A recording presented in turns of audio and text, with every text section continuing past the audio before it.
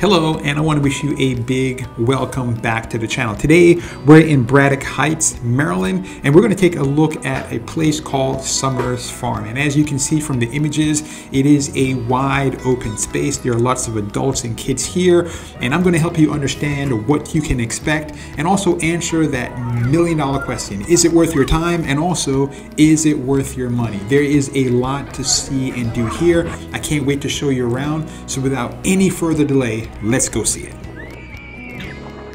Right now, we are in the parking lot, and what gives that away is all the cars that are parked all around us. And as you can see, it is a very large parking lot, so parking is not going to be a problem. The great thing about also coming to Summers Farm is that parking is absolutely free. Although parking is free, everything else at Summers Farm is going to cost you, to include getting inside. Now, if you want to save some money, I recommend you go online. If you pay online, expect to pay around $17 per person. That's anyone whose ages 3 to 99.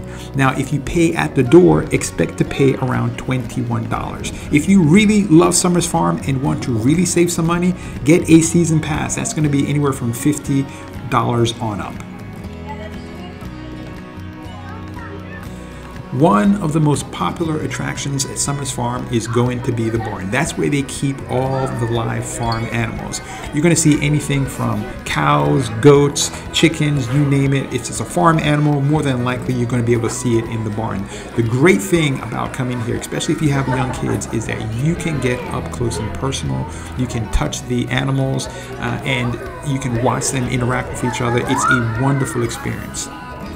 Before we go on, just a little bit more about pricing. When it comes to the weekends, the prices are going to be a little bit higher than, say, if you were to come during the weekdays. Saturday and Sunday are going to be the busiest time. In my opinion, that's the best time to come. There's more people here, but there's more opportunities for you to interact with others and have a great time in a more fellowship type environment. If you're planning a trip here, I strongly recommend you come with an appetite because they make the food fresh right here in front of you. If you come up close, you can look through the window and see them making the kettle corn and donuts, and those are my two personal favorites, the kettle corn and the donuts. You have to come and try those. They're made fresh, they're warm, they're soft, they're delicious. The food, again, is delicious, and if you want to save some money, I recommend you bring your own food. There is picnic areas all throughout, and there are lots of benches and tables where you can sit down and enjoy the festivities with your friends and family.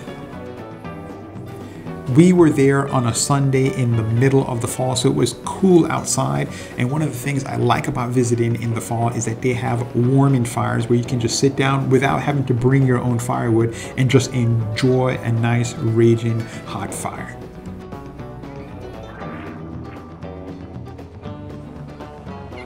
In today's day and age, when kids really don't get out and interact with others that much, the thing I really enjoyed was that there were lots of games that you could play with strangers or with the people you were with, and the people there were all in the same mood of having a good time, so finding someone to play with was not hard at all. As you are watching this video, you can tell very easily that it is a kid-rich environment. That's because they cater to kids. However, it is a lot of acres. We're talking about 40+ acres. So something I strongly recommend you do as an adult is to make sure that you bring their stroller. Summers Farm is technically wheelchair accessible. However, we're talking about land that's on a grade, and also it's not altogether smooth, so although it's wheelchair accessible, it's going to be maybe a challenge.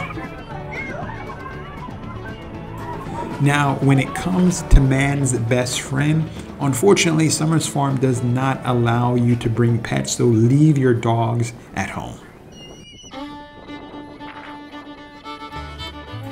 If you've never been on a hayride, it's one of the options of things that you can do while on Summers Farm. I particularly enjoyed it because towards the middle of the day, I started to get really tired. So going on a hayride was a way for me not just to give the kids something else to do, but also offered me the opportunity to get off my feet and just watch them enjoy themselves. So I love the fact that they have these activities that kind of take the kids out and away, and allowed me to be able to just relax and enjoy the environment without them.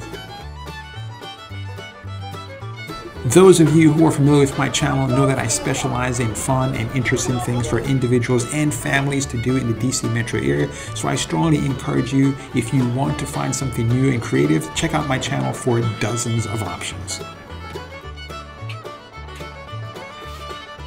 While for the most part, pretty much everything you can see and do is free and included, there are some additional extra cost items like this apple blaster right here, where you have to pay a small fee in order just to have a bag of apples to shoot the blaster.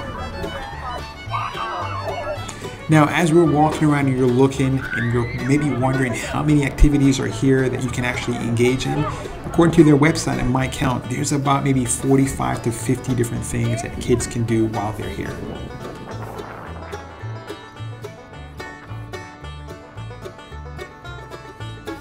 In some of the general shots, as you look around, you'll see that Summers Farm is just acres upon acres. And to be quite frank, after a while, it gets to be quite exhausting, especially if you're there on a day that's hot or it's a lot of sun. So one of the things I do like is the fact that there are plenty of seating available. They're scattered throughout the entire facility, but you can see that, you know, you can sit down, especially if you're a parent, get off your feet, give yourself a rest, maybe get on your phone and check some emails while the kids play, or you can just sit there, watch them and take photographs. But I think it's a great option that there are so many seating options available.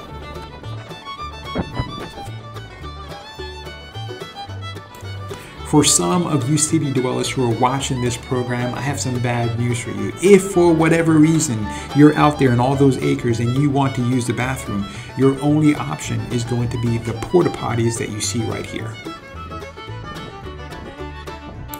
In some of the earlier shots, you saw the pumpkin, and there's different foods for sale like donuts as well as kettle corn. But there's a variety of things that you can buy that are on sale, that are fresh, many of these are created right here on the farm or locally. And there's also food in some tents that are close by. So there's a lot of options. So don't feel that you have to bring your own food, or the only thing that you can have is snack food. The only problem that I have with the food line is that in my opinion, it moved painfully slow. So that is something that I think they need to work on.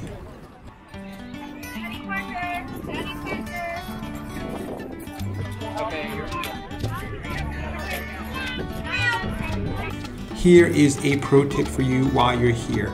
Bring change. There's going to be opportunities for you to feed animals, and there's not a change machine that's close by. So if you want to feed these animals, you want to have quarters with you. That way you can, it's a great activity for the kids, and also the adults enjoy it too as well.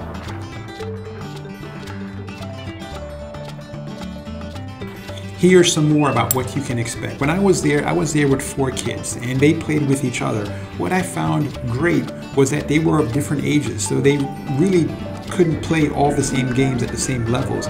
And one of the things I really enjoyed was the fact that kids found other kids their age and they were playing with them. In fact, 2 of my boys wanted to run off with other kids and their parents, which was okay. A lot of people that are here, in my opinion, are here to have a good time, and they want their kids to interact and play with other kids and just have fun together.